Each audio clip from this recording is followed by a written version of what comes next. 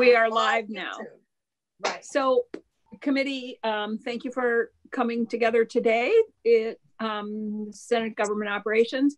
And I see that Chris Bray got the informal memo this morning. I was not on the all Senate call, but so with our next meeting, Anthony, Brian, and myself will look a bit more presentable, because we understand that it's important for us to be professional in these hearings, as we would be if we were in the State House.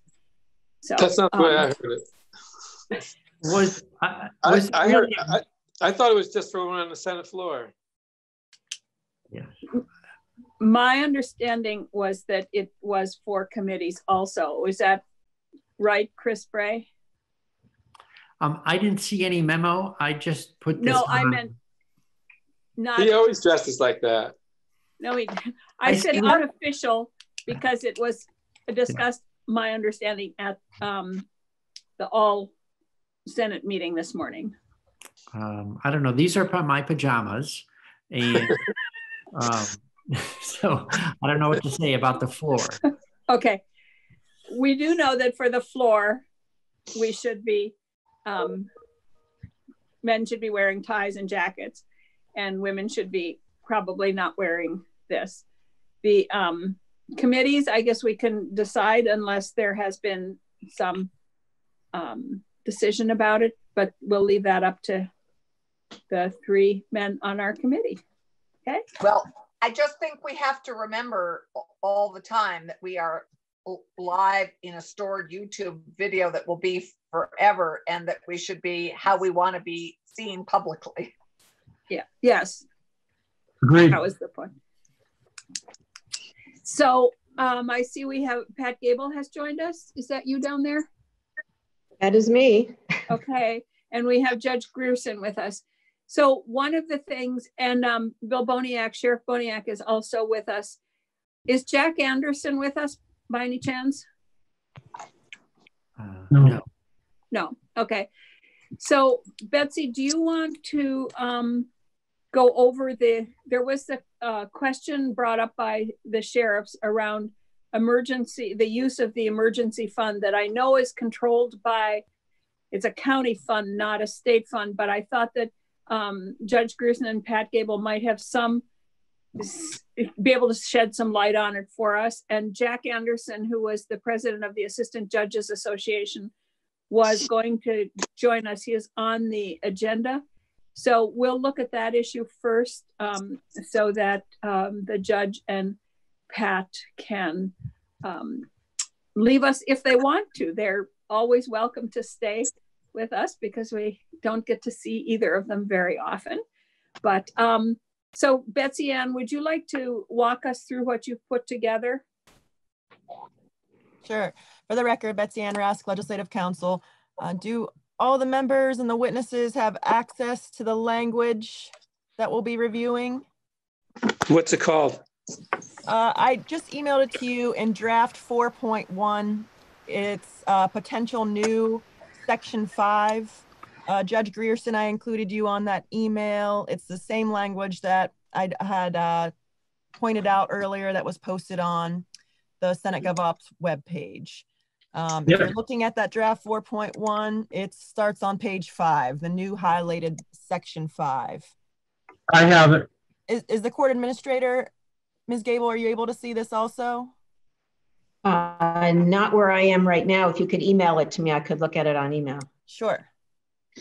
But on the document page, it says Secretary of State Emergency Funds. Then there's another one that says DR 20095. But you've put it into the regular bill? Yes. Yeah. Okay. It's in two places. 5. Okay. So committee, Okay, I just emailed it to the court administrator. Committee, Gail, what? technical problem, so I'm not able to post right now the document that Betsy Ann is referring to. But I think it is probably the same language that is on our documents page that's listed as Sec X Yes. emergency funding. So it's the same document, but she's just put it into the overall bill. It's on page 10. Huh? Got it. On page 10. Yes. So you can All look at either the new draft or the one that's listed on our document page. Okay.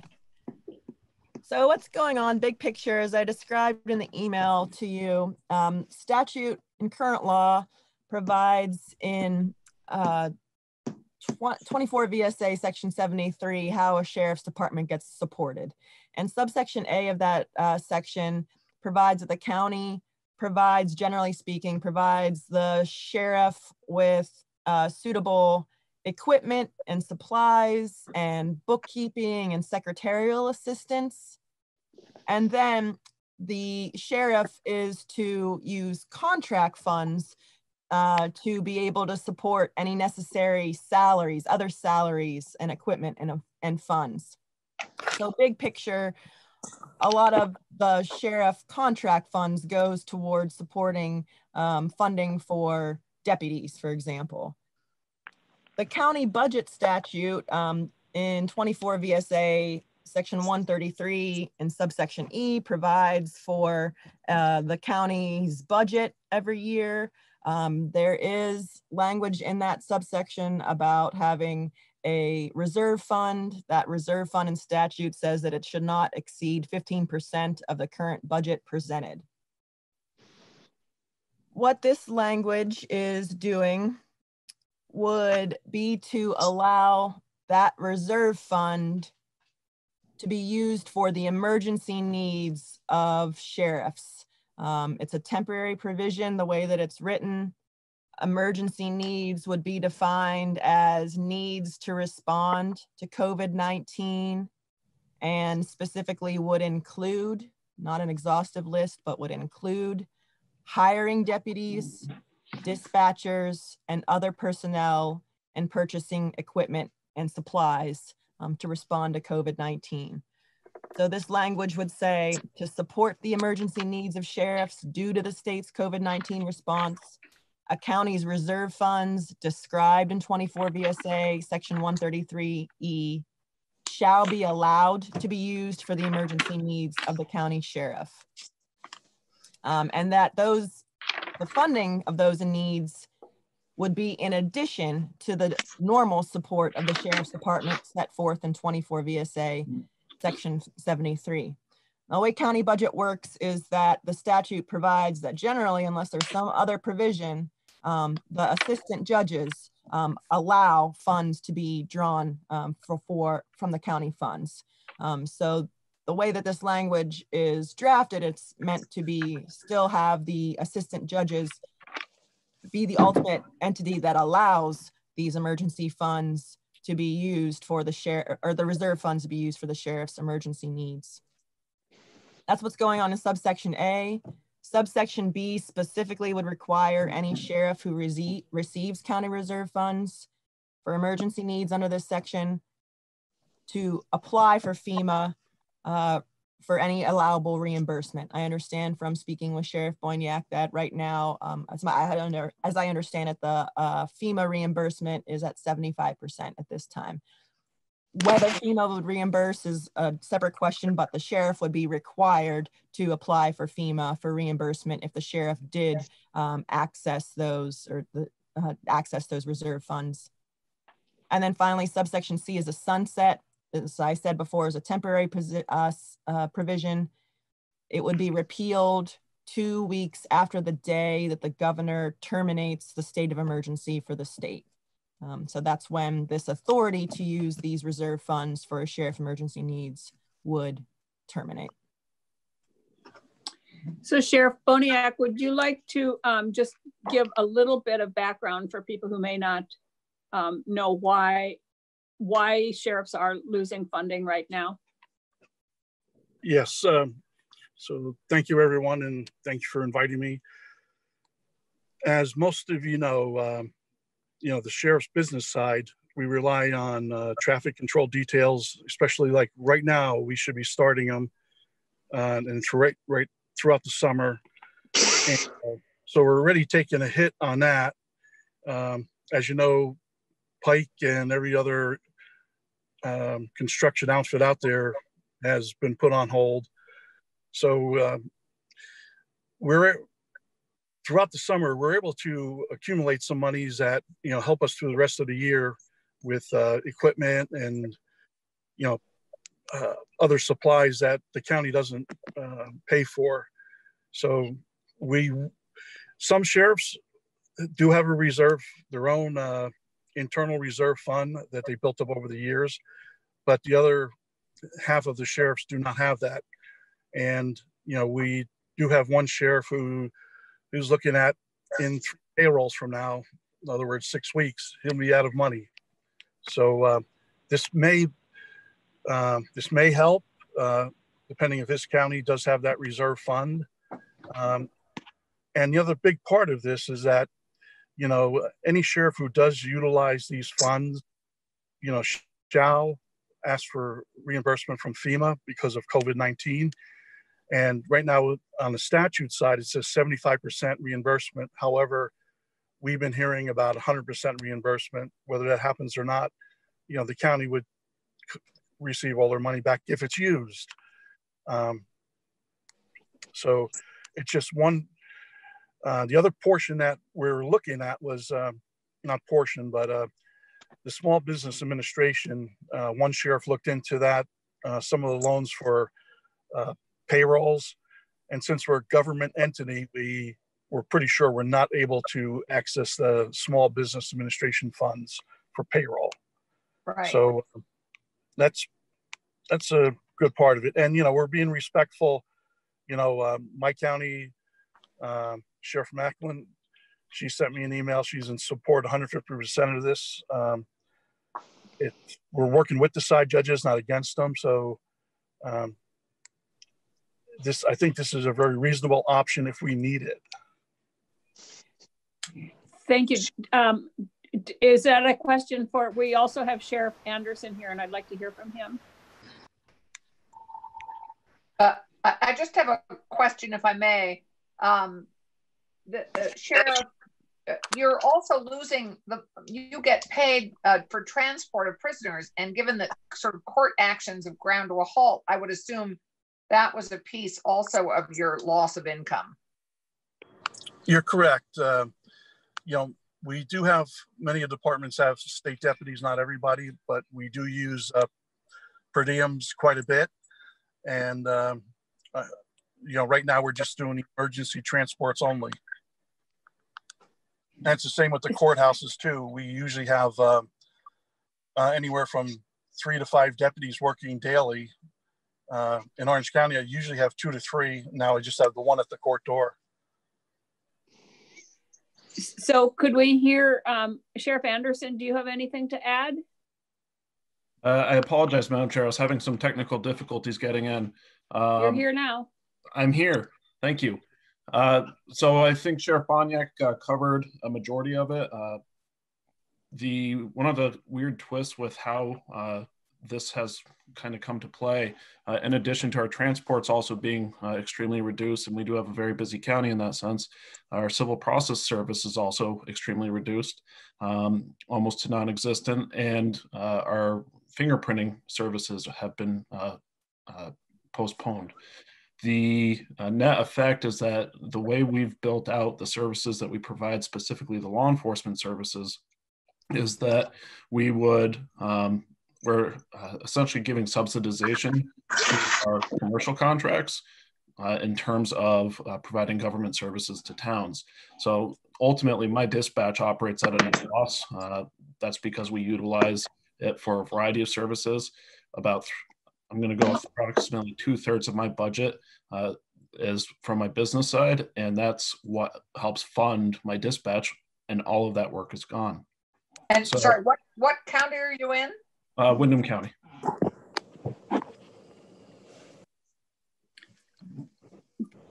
Thank you, Mark. So any questions for them right now, and then we'll jump to Judge Grierson? Yeah, I'm just curious. Okay. I'm sorry. Okay. No, go ahead, Anthony, please. I'm just wondering how big these funds are, these reserve funds. We're talking about a lot of money. I'm just curious. Is it going to make a real difference for you to be able to access these funds, or is it just a small amount? I'm just some ballpark idea of what we're talking about. Mark, if you want to talk about your shop, go ahead. I'm not sure I understand your question, Senator. I think he wants to know how big, for example, how big is the Windham County Reserve Fund? Would it be $4,000 or $400,000? And is it enough of a fund that it would be helpful? Is that right, Anthony? Yes.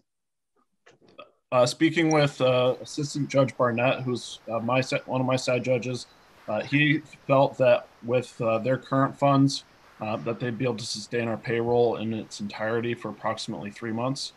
So I would say it's in the hundreds of thousands. Okay, thanks. I had a quick question, if I could, Madam Chair. Yep. So the County Reserve Fund, how is that administered? Does that come through John Campbell's office, or is it housed in each county? And when you get those funds out and then you apply to FEMA, you'll be putting those back into that same fund, correct? Yes, the Sheriff Boniek, I'll answer that. Each county, you take up to 15% of their county budget. So it's each county. Orange County, I believe, does usually about 10% of the budget. So around 50,000 for Orange County. So if that money would be used, it's county funds, and the reimbursement would go back to the county. It does not, this has nothing to do with John Campbell's office, the state's attorneys and sheriffs. All right, thank you. You're welcome. Any more questions for the sheriffs? We might have more. Judge Gerson, do you want to weigh in? I don't know that this has any, that you have any interest in this or care at all, but we thought we should talk to you, hear from you and Pat Gable both.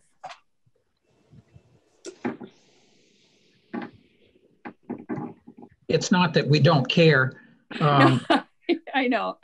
We understand what the sheriffs, like everyone else, is going through. This is a different world we're working in and living in.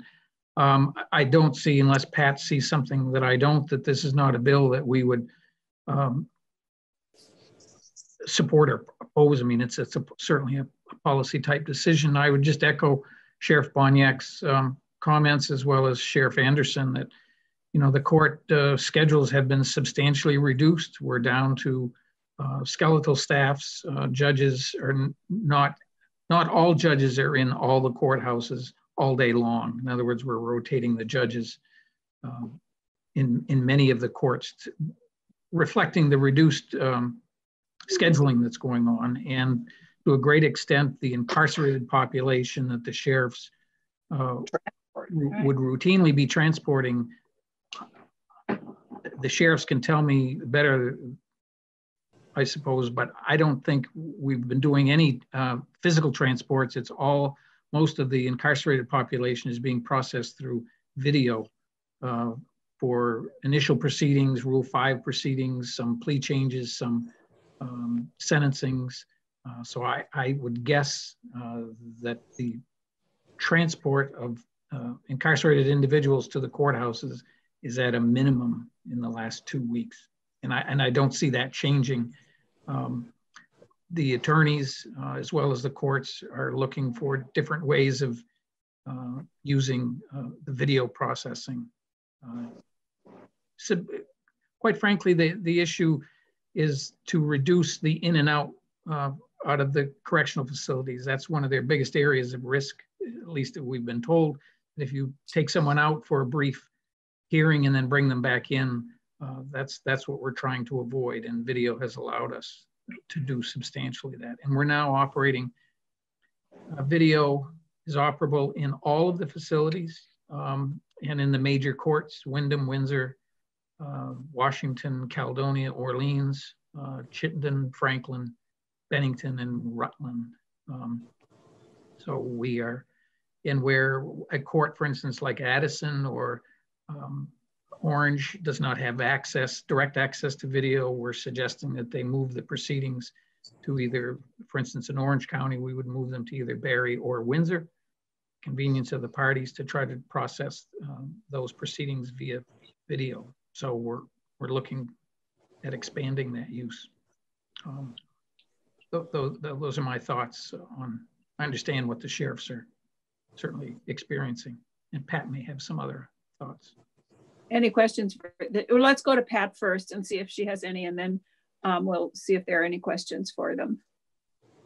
Pat? So maybe I could provide a little silver lining to the dark clouds in that, as you know, the sheriffs in a way are entrepreneurs. They have to run a business and they have different revenue sources. And the state transports that Judge Gerson was just talking about and the other sheriffs mentioned are contracts that they have with the executive branch. The sheriffs also have contracts with the judiciary. And we have committed to honoring our contracts with the sheriffs. And therefore, although I understand they'll have revenue streams that have dried up in many ways, at least the court security contracts currently are being honored. And I think I may have been before your committee, Madam Chair, earlier, at least mentioning in passing that we're very concerned in general about the viability of the sheriff's businesses and their ability to be available for us for a lot of reasons that had nothing to do with COVID-19. And so now having the COVID-19 overlay, I think puts them in a very precarious position. So even before COVID-19, we were advocating for an increase in the amount of money that we could pay the sheriffs under our contracts. So I think just as Judge Gerson said, we would in general be supportive of anything that helps maintain the sheriffs as a viable law enforcement group of organizations with whom we can contract. And we're doing everything we can to support the vital service that they provide.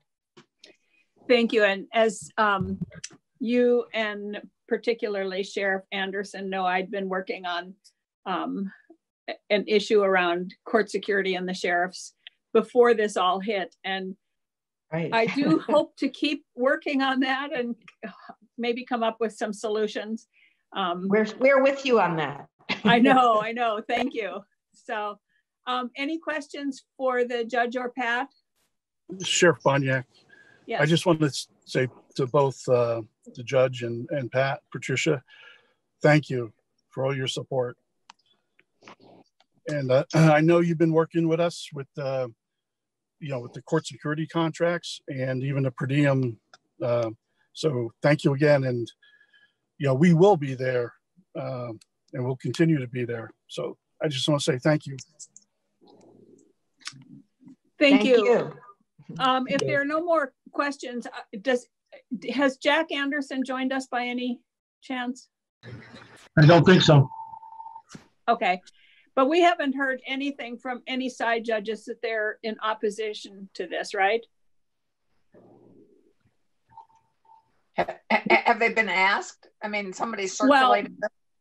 Some of the sheriffs have worked with their side judges, like Sheriff Boniak has worked with his, and she sent us a letter saying that she was 150% in favor of this provision. So, and we did ask Jack Anderson, who is the president of their association. So they have been asked. Madam Chair? Yes. Sheriff Anderson again. I did speak with Assistant Judge Barnett as well, who fully supported it. His concern is that law enforcement resources won't be available when we need them most. And he didn't think that Assistant Judge Duff would have any concerns about it, given our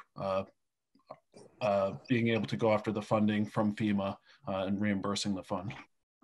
So my only, thank you. My only question is, should we limit the application to reimbursement from FEMA? My fear is that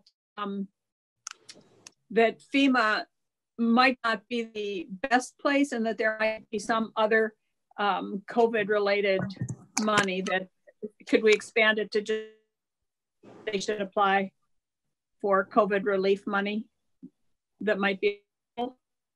Makes sense. I think that makes a lot of sense. They might even set up something brand new that we never heard of before. So we could say FEMA or other COVID-19 relief funds. I agree. Betsy Ann, can you word that in a way that might include other potential funding? Sure, just, yeah, adding in almost basically exactly that, or any other available resources for COVID funding or reimbursement. Sure. Allison? Yeah, Brian and Pat, have you combed the summer? I mean, I assume you have combed the sort of summary of the CARES Act to see what was made available for courts and for sort of law enforcement issues around the courts? I'm going to defer to Pat on that one. We're still reviewing that. There are some issues that might indirectly relate to the judiciary, but I don't have anything more specific than that for you at the moment.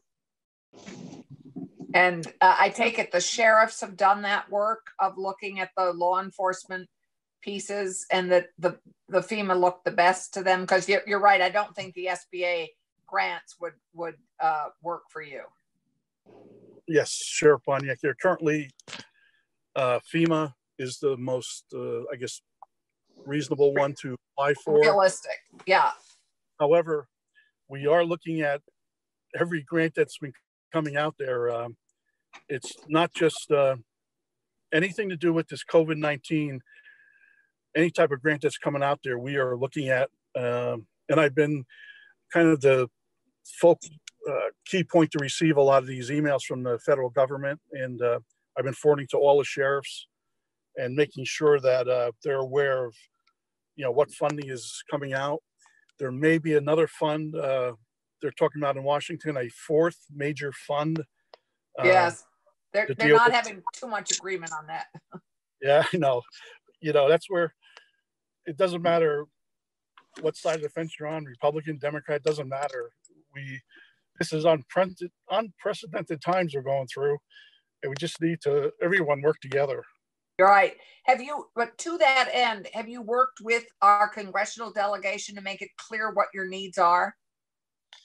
Yeah, Senator Leahy's office is aware. Okay, great. We're in touch with them. Great. Okay, so does anybody have, thank you, Judge. Thank you, Patricia. Thank you very much. Unless there are more questions, we'd love to have you stay, of course, but feel free to go if you want. Thank you.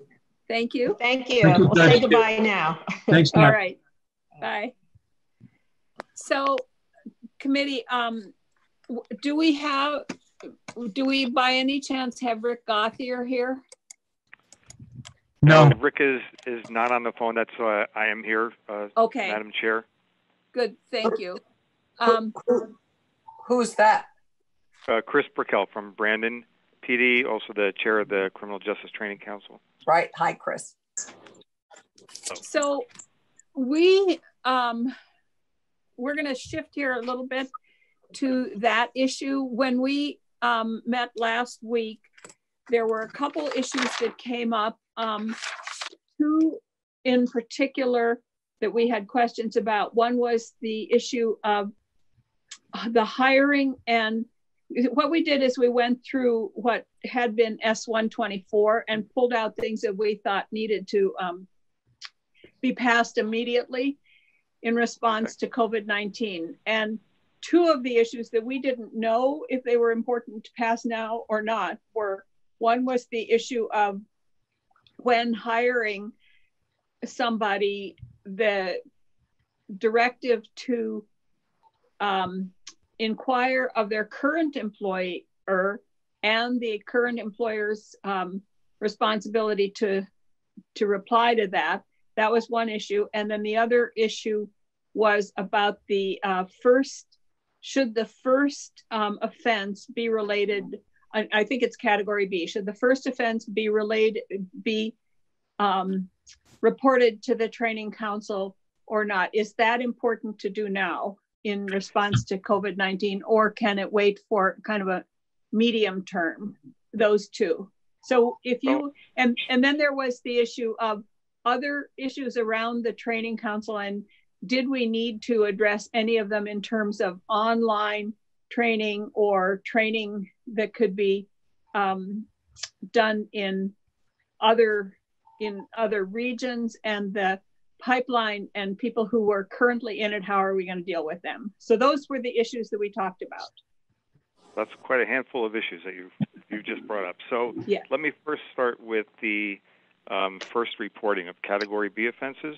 Mm-hmm. And I think that there's, my impression is that there's no reason to worry about that at a later time. This has been discussed at the council level prior. It's also been discussed at joint meetings of chiefs and sheriffs, and all were in agreement that it's the proper thing to do for them to be relaying first offense categories of Category B to the council so that they can document those. Does that answer that? Do we need to put that in legislation, or do you have the ability to just do it without us putting it in? I believe it would have to be put into legislation. And you want us to do it now? I believe that would be prudent, and I was under the impression that's what the committee wanted as well. Yeah, we discussed it. I thought that's what we thought. You know? Well, I think that what we figured was that we needed to hear whether it really was important to do right now or not on those two issues. Brian? And that was my question to Chris. Is there some particular intersection with what's going on right now at this moment in this issue, or could it wait until we get back into whatever is going to be considered a normal legislative session? That's the thrust of this whole thing, Chris. Understood. So is it critical? No, it's not critical at this point. And if it were easier for you to settle on that at a later date that's more convenient for the committee, absolutely, you'll have no issues with anybody in law enforcement changing that to a first offense reporting that. When it seems appropriate for the committee is entirely up to the committee. It's not critical that happens during this pandemic right now. Okay, and that, yeah. Thank you. Getting to the online portion. So we are in, as you can imagine, a state of emergency in dealing with everything at the academy. We are currently moving a lot of training that was not online to online training. We have a couple of plans that are out right now for the administration to look at, and as far as how we are going to certify the class that was currently in. And we're waiting to hear back from the administration on the plans that we have submitted to them. We do have a plan in place for this class that was in week 7 that had been abruptly stopped and sent home. We do have a plan in place for them to return if we do have approval, and for them to complete their level 3 certification training. It may take a little bit longer than the initial date was, but if we do have that approval, and we've been speaking with the administration and Department of Public Safety with this as well, that we would like to get all of those officers certified as quickly as possible. If not, we also understand that the training that we're used to just is not available to be able to do currently, because we can't do hands-on training, we can't test proficiency skills and some of those things, but we can give a provisional certification. The council does have the ability to waive certain portions of training as long as we give them a provisional certification, and when the time is safe for everyone to return to the academy for those proficiency testings and the things that they could not get because of social distancing, we would certainly do that as quickly as possible and get their level 3 certification done completely. And how many weeks did they have to complete, and how many are in the class? They would have had to complete 16 weeks, and then there are typically about another 2 additional post-basic certification classes that they come back for additional certifications. I believe this class, I don't have the exact number, I want to say it was about 43 recruits that were in this class. So the bulk, so they still need to do 9 to 11 weeks. Correct.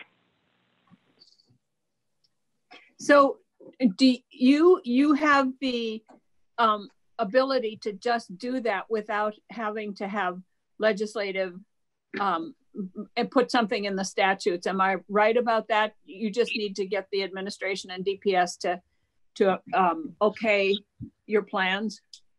That's correct. I believe that the council has the Okay. legal authority to waive plenty of trainings. The only thing that we don't have the ability to waive is the mandatory statutory hour requirement of, I believe it's 972 hours of training. That's not something that the council could waive, but I don't believe that the hourly requirement would be problematic to getting level 3 certification, because we're going to have to do, even if we are leaving some non-essential training out, there is going to be plenty of on-the-job training and on-the-job hourly credits that they will be getting towards that certification.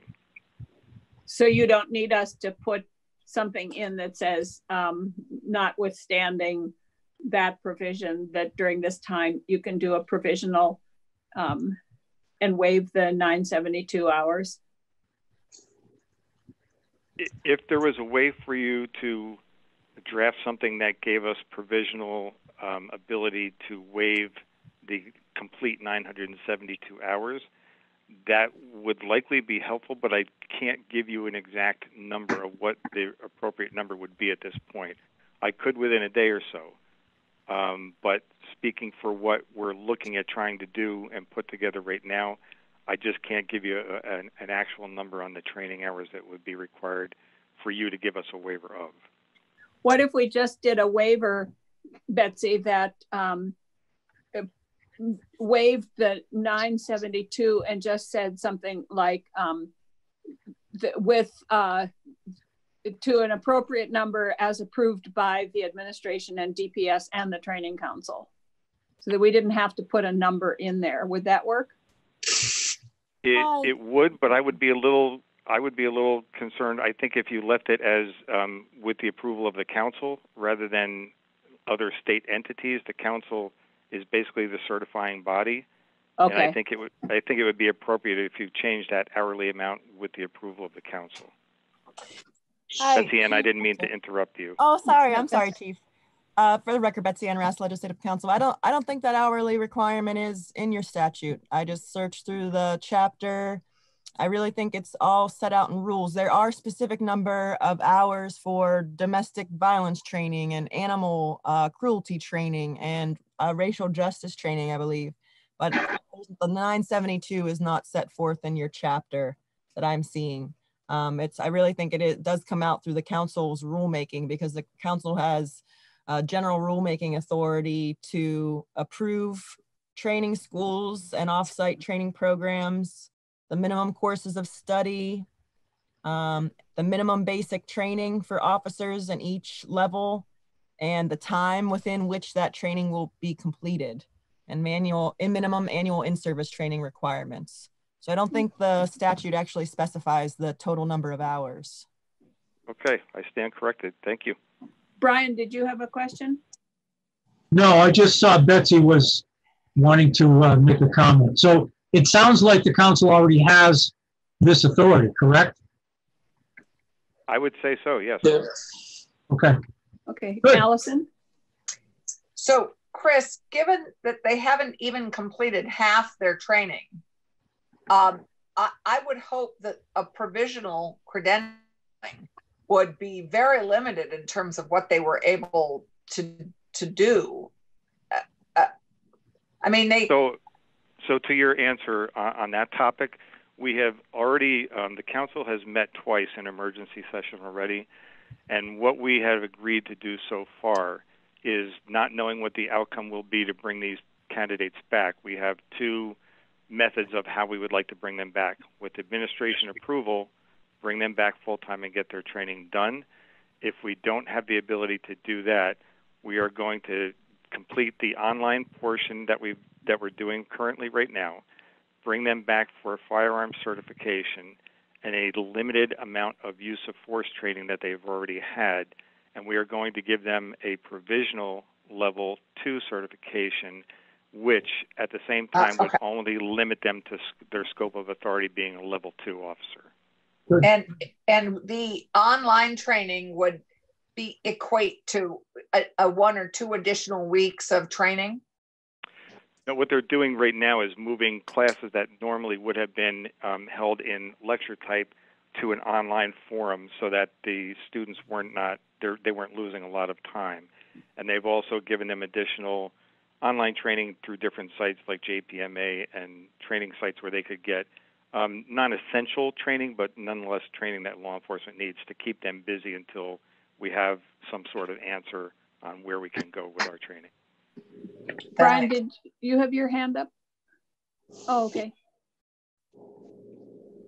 So do we need to put in anything about the specific number of hours required for the domestic violence and racial training, and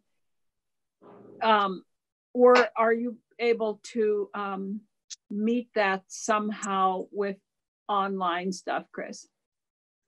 I believe that we'll be able to meet that. Even that domestic violence training is something that we'll be able to handle, I'm sure. Okay. Thank you. Thank you. So it looks like we don't really need to do anything around the training aspect of law enforcement in this bill. Am I right about that? Seems like we don't. Yep. Anthony? Yes, I agree with what you said. I do notice, Madam Chair, Colonel Birmingham's in with us. I don't know whether he had anything to add. Oh, I didn't see him. Okay. Colonel, do you have anything you'd like to add? I do not. Thank you. Okay. Oh, sorry. Can I just mention one thing? Yes, please. Betsy Anarask again, just to mention to the council, maybe something probably want to discuss with the council's council, is that all of this does seem to be the council establishing its training requirements by rule. So I just wonder if this is something that you would need emergency rules for to deviate from your current rules. But that'd be something that you would discuss with your own legal counsel. But if everything's set out in rule now, it seems like you'd need an emergency amendment to those rules. Okay, do we need to put that in legislation that they have the ability to do emergency rules? No, if the agency finds that there's an emergency circumstance, for example, not being able to train law enforcement officers because of COVID, I would think that would be a threat to public health, safety, or welfare. That I would think that they would have the ability to adopt emergency rules. I don't know if the council has discussed that yet or gotten that far as to whether they think emergency rules are necessary. But we have don't discussed need to a lot with our council, just not any change to the rulemaking process. But I can certainly do that today. Okay. Okay, thank you. Any other questions on this topic? No. So I guess, so are we okay then with Betsy's XXX number S point XXX, whatever our number is to be, and where we will put it? Yikes, so that's a different section other than the sheriff's money? No, this is the whole thing. She emailed us the complete, she's got it all put together in one bill now. So 4.1 is that draft, and it has no law enforcement in it additionally. So, but we haven't heard from Matt yet. Right. Oh, okay. So, I mean, I'm curious, was there anything that Matt was thinking about that was needed that we hadn't addressed? Colonel? Not right at this moment, no. Thank you. Okay. That's what I thought I heard you say. Okay. I did too. Sorry, I clearly needed to be refreshed. Or maybe I just needed to hear Matt Birmingham's voice again. Okay, so are we okay with that? We just need to find a place for it to live. Yes, that's okay. Do we need to vote? Are we allowed to vote? Yes. We are, my understanding is that we are allowed to vote today, and that then tomorrow no, Wednesday, the resolution will be voted on by the Senate to allow the Senate to vote remotely, at which point we then can have a completed bill that we can bring to the Senate to vote on. But I believe we are allowed to vote. So with that, would the clerk please call the roll? Oh, Madam Chair, may I break in just 1 second? Yes, I'm sorry, please. sorry to interrupt, but so you have No. this draft 4.1, and then the only tweak to it would be the one that you discussed with Sheriff Onyek in the sheriff's section, which would be Right. in the reimbursement. Aside from FEMA, I think you decided on the language being that a sheriff who receives these county funds for emergency needs shall apply to FEMA or any other applicable resources for COVID-19 relief known to the sheriff. Yes. Any allowable reimbursement. That sounds perfect. Okay. I'll add that. So that you want to make that 4.2? Yeah. Sure. Okay, thanks.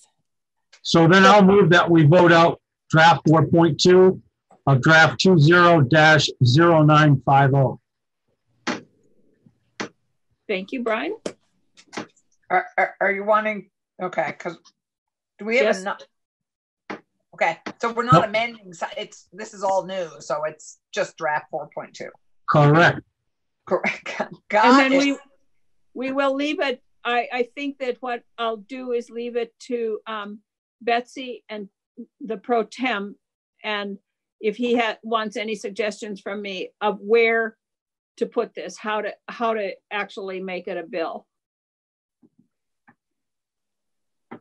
We probably have to choose a vehicle for it. We will, and we can look at the ones that currently exist in the Senate. I'm trying to think of what currently exists there that might relate to EMS or law enforcement or sheriffs. We'll find something. We'll find a vehicle. Okay. Okay. So Brian has moved that we. So we have a motion to pass draft 4.2 and Bray. Christopher Bray, are you? Yeah, I left mine on mute there. Okay. Christopher Bray. Yes. Allison Clarkson. Yes. Brian Collmore. Yes. Anthony Polina. Yes. And Jeanette White. Yes. Great. From Jennifer. We have a 5-0. I know, I don't know where she came from. We have 5-0 and the motion passes. All right. Thank you, Seth. I'm happy to report this unless somebody else wants to. If it should be reported by a person who will actually be there, that would be. We're not voting in person on Wednesday, remember? We're not doing any bills on Wednesday. I know. But I don't know if somebody will actually be in the State House or if when we actually do a vote by remote, or if all 30 of us will be elsewhere. I don't know how that's going to work, but I will be happy to report it unless it should be done in person at the State House. And then I won't. Okay. Well, we'll cross that bridge when we find out. Yes. Okay. Now we have amended it. Have we actually approved it, since this kind of was an amendment to a non-existing bill? Well, I think we need a vehicle. I think we need a number to say you're amending that bill too. Well, yes. So we've done all we can do right now. We've done what we can do at the moment until we have identified a vehicle, a number. I think we want to make our vote today the final vote, so that we can attach it to a vehicle and use that. I'm going to pull up the vehicles we might have. Well, Allison, not to jump in, but I think Senator Ash was pretty clear that his guidance this morning was not so much to worry about an individual committee finding a vehicle as he is going to try to do that, I think, for us. I agree. Is that what you heard too? Yes. Okay. Because I believe that there are other things that will need to be passed when we actually have the ability to vote on things. And I think he needs to make the decision about whether it should be individual bills or if it should be put together. And I believe he will make that decision. So right now we want a final vote on this bill, XX. Oh, I thought that's what we were doing. Well, I don't know, but I think that because we usually do and approve the amendments, and this has been amended a number of times with different, since we started. I mean, we've added the sheriffs and we've added the electricians and plumbers. And so it is different than from when we started. So I think that what Brian suggested was that we approve draft 4.1 and now as a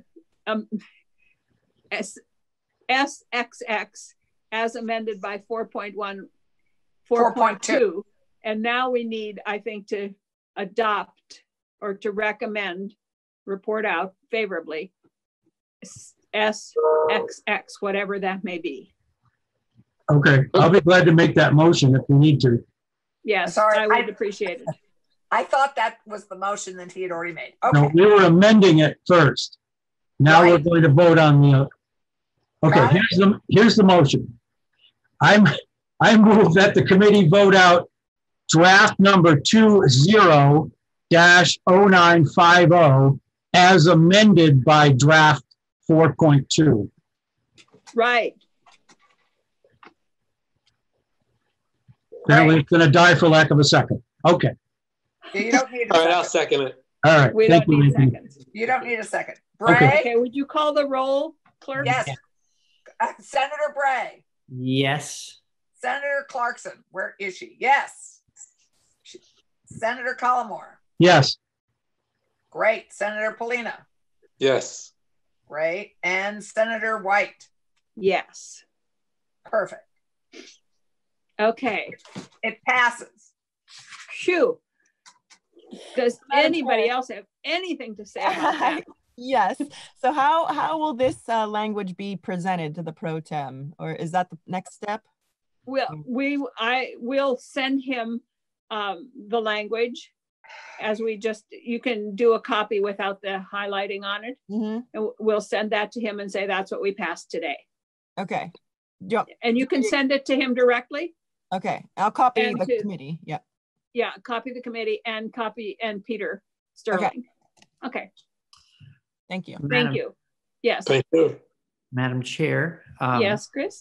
I looked at the Senate calendar and there is a very skinny little bill on there, S301, relating to repealing the 248A sunset. So maybe that's a skinny little thing that can be used that's already on the calendar. Who knows? Just mention. I don't know. That's way beyond my pay grade. Nothing's beyond the pay grade. I'm leaving that completely up to the pro tem about how he wants to handle that. Okay. Okay. Right now we're just talking about it as 20-0950. Yes. Correct. Yep. Great. Okay. Committee, can we shift gears here a little bit? No. We are nimble. We are nimble, if nothing else. If I can get to my, so we didn't have anything else on the schedule for today, but one of the things that came up yesterday, we had an emergency, the Windham County delegation had an emergency meeting with Drew Hazelton from Rescue, and they are in much deeper trouble. Oh, first of all, I should thank the Sheriff Boniak and Sheriff Anderson, and you're certainly welcome to stay with us. And Chris also, whoever wants to stay, but we are shifting gears. So thank you for coming. Well, thank you very much. Thank you for your time. And Matt Birmingham. And Matt, yes. So anybody's welcome to stay and hear the issues that were raised yesterday by our rescue people.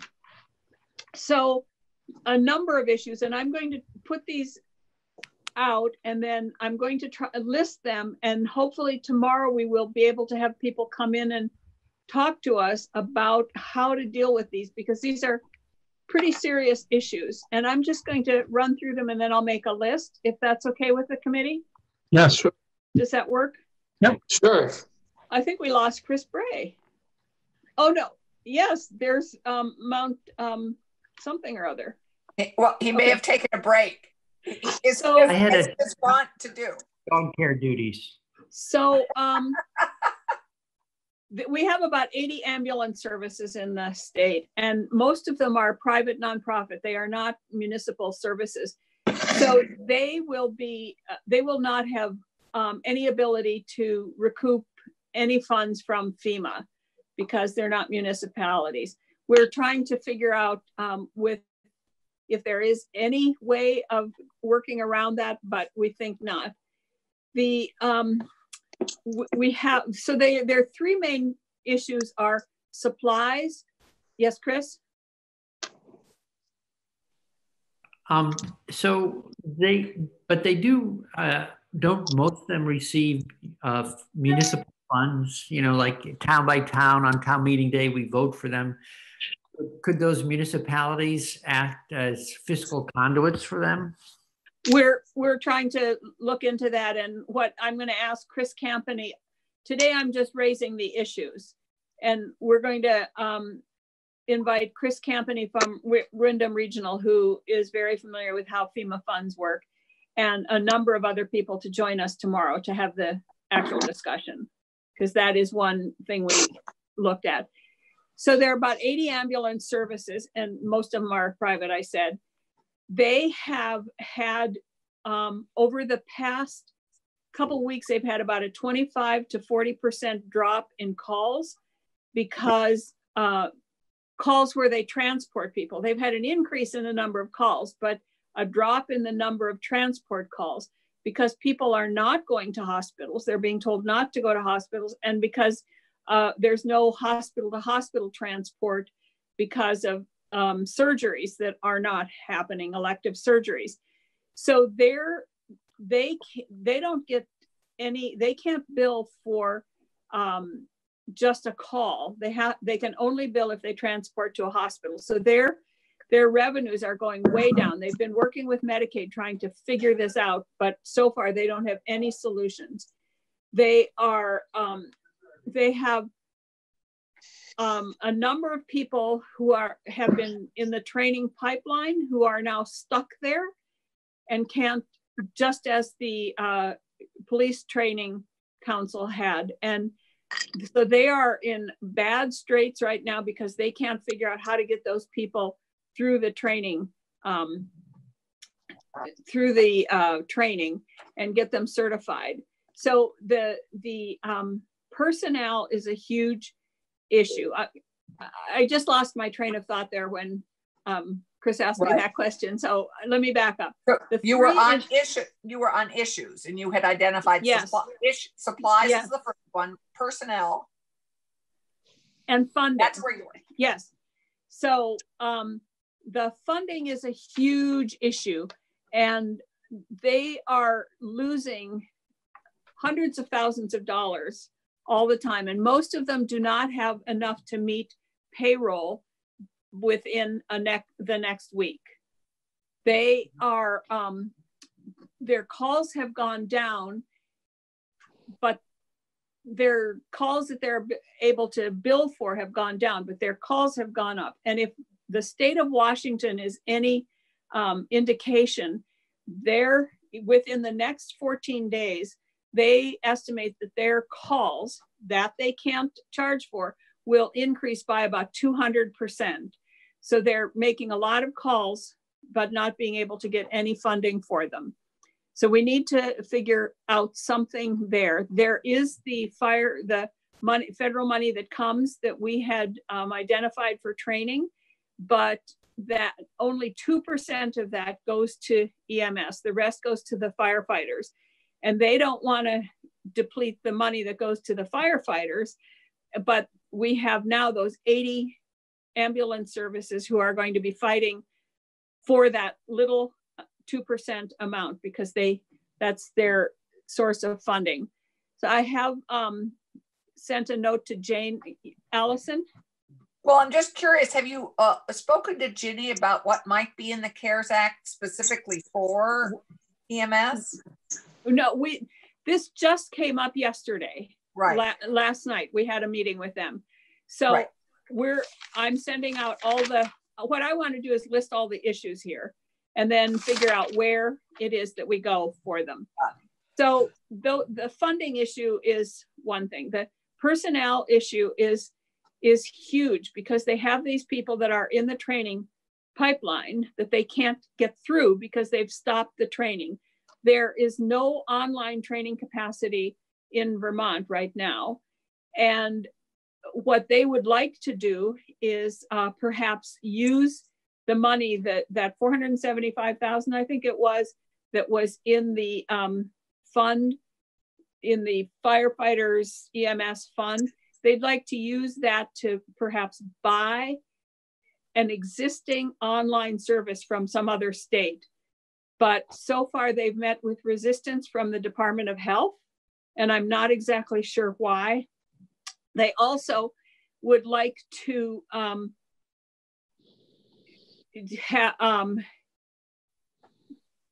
do away with the exam, having to have the exam before they can be certified, even with a provisional certification. We've done that for nurses. So nurses who've completed their education, but haven't been able to take the I don't think it's called the board, I think it's called the nursing board exam, are being allowed to practice with provisional licenses as if they had passed. We've done that with nurses, but the the emergency management part of DOH is very opposed to this. And I don't know, I don't understand why, but I'd like to hear from them tomorrow about that. But they're unwilling to budge around that. The other issue is we have ski patrol people who are well trained and could be providing that service right now. But again, the Office of Emergency Management Services has put up a roadblock and is unwilling to look at that. So we also have we have no state mutual aid agreement within the state for EMS people. So, and that was one of the things that we had put in the bill that we wanted them to develop. I'm not sure that DOH has the wherewithal to be able to do that now. They're so busy with other things, but it seems to me that perhaps they could contract with a couple EMS people to help design that mutual aid system, because right now there is no system that if one area loses their emergency people, they can serve another area. They can't do that. So we need to address that. We also have the issue of, I don't know if you remember when the Adjutant General was with us and he said that they would not take people from their primary health care jobs in order to serve as in the Guard, but the rescue has lost one of its only 3 qualified paramedics to the Guard that he's been called up. So that's an issue. And one of the things, Department of Health has eased up on the 2 certified people for transport so they can use drivers. So it seems to me that if the National Guard really wants to help, what they could do is they could call up people not who are trained medical people, but who have lost their jobs someplace else perhaps, and they could call them up to be used as drivers in the ambulances to relieve the current paramedics. So those are some of the, their volunteers are down. They do not apparently have access to the governor's volunteer. The governor set up this volunteer port. I don't know exactly how it works, but they're not given access to it, so they can't use it. They have increased sick time, so they're losing personnel because of quarantines and increased sick time. So that's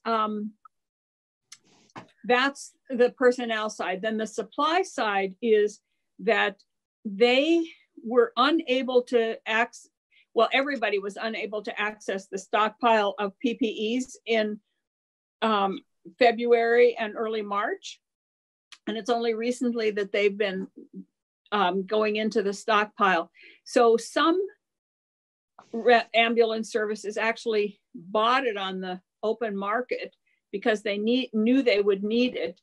And and they paid through the teeth for it because the suppliers apparently raised the prices sometimes by as much as 4 or 5 times, but they bought them in anticipation of it. But those who weren't in the position to be able to buy only have about 4 days of supply of PPEs, and they are not sure that how they're going to be able to get them, because they don't know that if they're going to be allocated them the same as the hospitals are. One of the other issues is the decontaminating materials, not just the PPEs, but the decontaminating materials that they're using on the ambulances, is that they don't have access to the supply. So they're using what they have, and they're using materials that are actually deteriorating the insides of the ambulances faster than they might be, but they have to decontaminate them. So they're in a bind here about that. Laura Sibilia is going to work through BDCC, the development corporation here, to see if there's some Vermont company that can possibly gear up to produce those decontaminating materials. I'm not sure if she can find them or not, but so so those are, I think, and they also are not getting the right number of medical kinds of equipment that they need, like the medications and the IVs and stuff that they are going to have to use. So that's just a little bit of an issue that was presented to us by yesterday. Most of them will not be able to meet payroll by the second week in April. So there we are. Allison? So I have a couple ideas.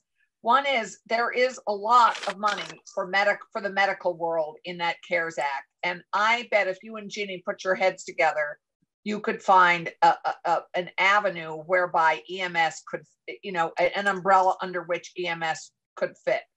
I bet there has to be some, they're such an essential part of our medical delivery system.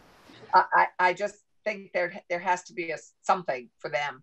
The other thing is Silo Distillery in Windsor is producing material to sanitize things with their stills, and so we have possibly a local, they could conceivably be asked to focus additionally attention for EMS crowd. And then also it strikes me that the National Guard could be called in to help staff some of these EMS groups. We have the National Guard. They are on alert. They're not all been activated, but they're on alert, and they are all better trained in emergency response than normal people. So they might fill in for some of the volunteers. So a couple things. Our distillery does the same thing down here, and and that's what Laura was going to check into to see if if what they are producing can be used, and if there's other companies out there that can produce something that would be less deteriorating on the ambulances themselves. In terms of the National Guard, that was a suggestion that was made, is that if they could deploy people who are not, the problem is that if they try get people who are trained, they're taking them from someplace else, because most of those people are actually working in the healthcare professions, or as Drew pointed out, in the EMS system, because they have taken one of the paramedics from rescue to send someplace else. So what they need to do is take non-certified people who, as you pointed out, do still have some level of training, and use them for drivers and dispatchers or whoever they need. So yeah, and the money thing, I do know that they are looking at every single, they are in touch with Medicare, Medicaid office, and every other office about they're also looking at the CARES money. Right. And the plus of using the National Guard is they're paid. Yeah. So, I mean, Brian? they wouldn't have to pay them. Brian? So let me just suggest, Madam Chair, we have Drew already on the agenda for tomorrow, along with Dan, Chris, and Patrick. Perhaps we could add Jim Finger from the Rutland Ambulance Service, and also somebody from DOH. I really would like to hear why. Yeah, go ahead. Shayla, we've tried to get Shayla and Dan Batesy, to join us, and Jim Harrison was on the call with the Windham County delegation yesterday, Representative Harrison, because the EMS is a particular interest of his, and he was on the call with us, and he's going to talk to the secretary, and we're going to see if we can get the secretary to join us, or at least have some kind of a response, because I'm not sure that he is aware that it is such a serious, that they're in such serious straits, but it is really. So what I'll do is I'm going to try to make a list of these issues in the 3 categories and put them on. I suggested that if anybody wanted to, who was invited for tomorrow, if they had the chance, if they wanted to listen to us today, they could hear it, but I'll put those questions, and Gail can send them out to all those people, that those are the issues that we're addressing. Does that make sense? Yes. And maybe we could add Jen Carby or Katie McLean, whoever is most versed on the medical CARES pieces, that we could look at as additional funding. Senator White. Chris? On the mutual aid piece of things, in the last few weeks, we just went through that in Senate Natural related to wastewater, drinking water systems. And so there may be a model there. Well, there's 2 things we learned about. One, in the whole municipal wastewater, drinking water system, there's a thing called VT Warn. It's a mutual aid agreement that had kind of faded out post-Irene, and now is getting reinvigorated in order to set up these relationships so that they can loan equipment, personnel, stuff like that between municipalities to stand up services. So that might be a place to get some useful information. The other thing is VLCT has a model contract already for mutual aid at the municipal level. And so someone's been working on these kinds of mutual aid agreements and it might jumpstart the work between these private ambulance services. Good, thanks. Yeah, that's a great idea. And we can see if there's, maybe we'll ask Karen Horn to join us to see if they can provide some kind of a framework, which would save a lot of time with Department of Health. Right. Or whoever might. Yeah. Right. And I think Gwen, because she perhaps because she's a lawyer, she also spoke with us about that. Okay. Thanks. Any other suggestions, committee, or other issues that you want to throw in here for tomorrow? I think that's plenty. Yeah, that would be a pretty full plate. But I think that it is really, really important that we address these issues. Definitely. All right, so I will try to right now write up a summary of the issues in the 3 areas, and then I'll send it to you first so that you can look at it and add what you think needs to be added. And I'll also send it to Betsy Ann. Is that okay? And to Gail, I'll send it to everybody just in case anybody has something to add, or if I haven't stated it very clearly. My brain seems to be no, don't apologize for your brain. It's doing fine. I have a question for you, if we could. Is anyone hearing feedback about how our municipal flexibility is working or not? And is there anything additionally we have to do in the COVID response with our municipalities?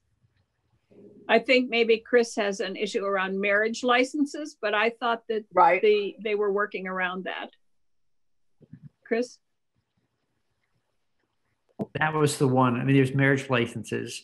But before I get back on the,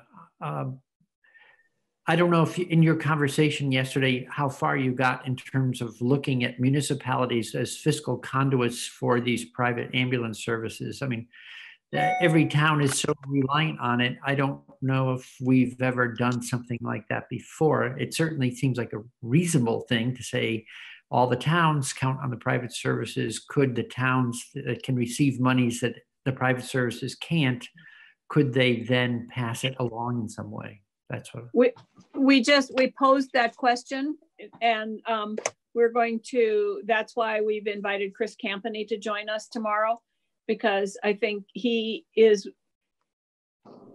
there are probably other people in the state also, but I do know that he's very aware of all the regulations around FEMA, and if there's any workaround that can be done, he would know that. Thanks. Great. Madam Chair. Yes. I'd also say with the list of issues, I'd say to loop in Nolan from JFO also. Yes, Nolan would be a good person. That's right. He's already added to the list. He wants to join us. Good. Thank you. Somebody wants to join us. Nolan always wants to join us. Okay. Is there anything else, committee, that we need to? I will try to get these done right away and send them out to you. And then Gail can send out to the people. And who we've suggested inviting is Department of Health and maybe the secretary and Patrick Malone and Drew and the adjutant general and Katie or Jen and Nolan and Gwen. Anybody, and Chris Campany. Anybody else I've forgotten? I suggested Jim Finger, who's the Rutland Regional ambulance guy. Yeah, great. He's the one that was so, seemed so incredulous when I waved my wand. Yes. Is that right, Betsy Ann? And then he was even more incredulous when it worked. Highlight of my session. Yeah, well, ours was when you were explaining the triple whammy. I'm missing your wand. I'm missing my wand too. I think this emergency, I think you should always grab the wand first, because every emergency needs magic. I didn't know I'd be gone for so long. I know. I know. All my clothes and everything is still up in the apartment in Montpelier. And I don't try to go back up. I know. Ours is too. Yeah. Yeah. Oh, well. Oh, well. Good thing I have 2 toothbrushes. Yeah. Anything else, committee, before we, Gail? Oh, are you waving goodbye? Who are Katie and Jen that you were talking about? Jen Carvey. Or Katie McLean. Oh, okay. That's council. When you said Jen, did you mean Secretary of State's office? No, I'm sorry, Secretary Smith. Because he's over the Department of Health. Right. Okay. And Nolan is our medical money whiz. So if there's EMS money to find, Nolan should be able to figure it out. Excellent. Sorry, And then on make sure that you know that he's watching right now, Madam Chair, also. He's what? Hi, Nolan. So on Thursday, we won't meet on Wednesday because the Senate is meeting. Those of you who are lucky enough to go or unlucky enough to go. Well, wait, are we not, is the Senate not meeting on Wednesday up at the State House? We were told Wednesday. Yes, that's what I just said. We are not meeting Wednesday. Right, but we're meeting because Thursday. The Senate is. Right. We're meeting Tuesday and Thursday. We're meeting Tuesday, Thursday, and Friday. So forgot today's Monday. Today felt like Tuesday. I know, that's what, yeah. Are you kidding? I think it's Friday already. So we are meeting Tuesday, and what we will be, what are we doing Tuesday? Oh, yes, the EMS. What we just talked about, yeah. Right. So Thursday, what I would like to do is continue the conversation about with the vulnerable communities and the Secretary of State around, particularly around the voting protocols and how it will impact low income, people of color, the elderly, because they had some concerns, a lot of concerns about the voting protocol, and the Secretary of State said that would be a good use of their time. And then have Jason, and thank you, Brian, for being right on top of that and sending Gail the information, and talk about those same communities and how the census might be impacting them. Does that make sense for Thursday? Yep. Yeah. And then Gail, what did I say for Friday? I can't even remember now. What about licenses, any additional licenses? I think we're kind of done with that issue, but I just wanted to make sure there wasn't anything else on that we needed to do other than the marriage license issue. No, we thought we were done with that because OPR didn't ask for any other licenses. Right. Right. Okay. I mean, OPR can extend any licenses over which they have control. Right. And we haven't been asked by anybody else except the electricians and plumbers. So the only thing that we're looking at for Friday is the reviewing EMS issues and looking at hopefully some language. Oh, if we end up tomorrow coming up with anything that we might put into a bill for EMS for the next Senate session. And then let's also then actually look at marriage licenses. Chris, does that work on Friday? Yeah, you saw the email I forwarded. Yeah. Yeah. It's a fairly discrete issue, but if you're interested in getting married, it's an issue at the moment. So, but I'm puzzled why, given that it's a town license, why it isn't covered by the flexibility we enabled in our original bill. But that was around deadlines. Oh, and not issuing the license in the first place, is my understanding. Is that right, Betsy Ann? I thought we gave towns more flexibility on all of that. Remember we talked about dog licenses and extending. Yeah, but that's extending the time, I think. Yeah. There isn't a time for marriage licenses. If you want to get married, you have to get a marriage license and it has to be signed. And that is a local municipal authority. The town clerks sign it, but right now, according to some town clerks, they're supposed to be signing in person, right? Right. So here's another license that that may or may not, it hasn't come up, but I'm wondering if it's an issue at all with the alcohol and the licenses. Or are those simply deadlines? Those are deadlines. Okay, great. Okay. Chris? You were muted, Chris. Chris. Well, it's gone. I said, Gail, I don't want to alarm you, but there's a bear in your Yeah, she's a lapful. Okay. A dog? It's the size of a bear. It's very furry. Is your dog bigger than you are, Gail?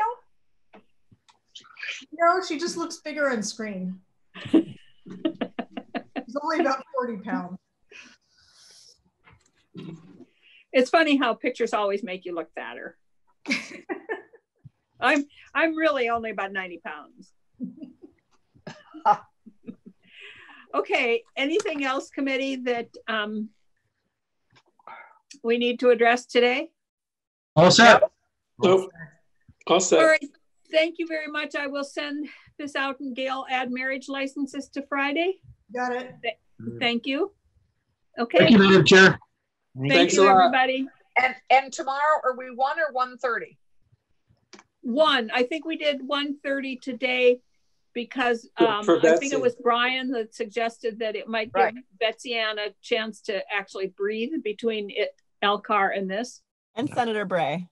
Right. Oh, and Senator Bray was the hero here? Okay. Well, to be fair, I thought more about Betsy than Chris, but that's true. point taken. A tougher job than I did at that. Okay, so Tuesday at 1, Thursday at 1, and Friday at 1. Right. And we've got permission for all those from the Pro Tem's office. Right. And then we have joint rules this afternoon at 4 and all Senate tomorrow morning at 8:30. Right? Okay.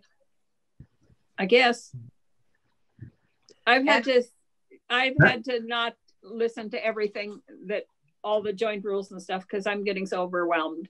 But I missed you this morning, Jeanette, in our all Senate call. I know, and I assume that Anthony did a wonderful job reporting where we were. Beautiful. It was adequate. Oh, it was good. No, he's thumbs up. So, and you know, I just have to tell you that I had a conversation with the Pro Tem because I was a little bit nervous about us kind of thinking that we might be the conduit or the funnel for vulnerable communities around, because it's hard for them to know where to go often. And since we're government operations, it seemed that we could fill that role. And the Pro Tem actually, I don't know if he talked about it this morning or not, but he actually said he thought that was on the 3rd floor, that he thought it was a wonderful idea because those communities are having a really hard time knowing where to go, and that if we could help in that in any way, it would be a good idea. So sure. I was pleased to hear that. Yeah. So, okay, I got to run. Right. All right, take it easy. Okay, bye. Bye.